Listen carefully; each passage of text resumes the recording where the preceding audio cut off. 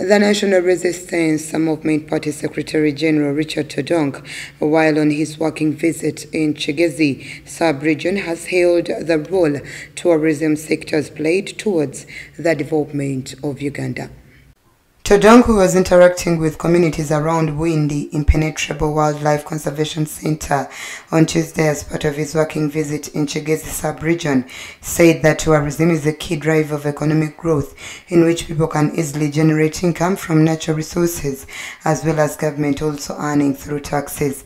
Todwong said that tourism is an increasingly important contributor to Uganda's economy, contributing 7.75% of the total GDP and 6.7% of total national employment. He urged members of the public to preserve these flora and fauna for the sustainability of the sector. The NRM Secretary General also hailed the Uganda Wildlife Authority for efforts to protect the various game parks around the country.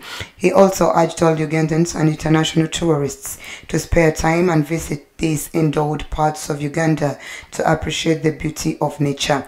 In a way of promoting tourism through culture, the Secretary General spent part of his time interacting with Batwa people who traditionally lived in the eastern DRC forests and part of southwestern Uganda before they were assimilated into new culture.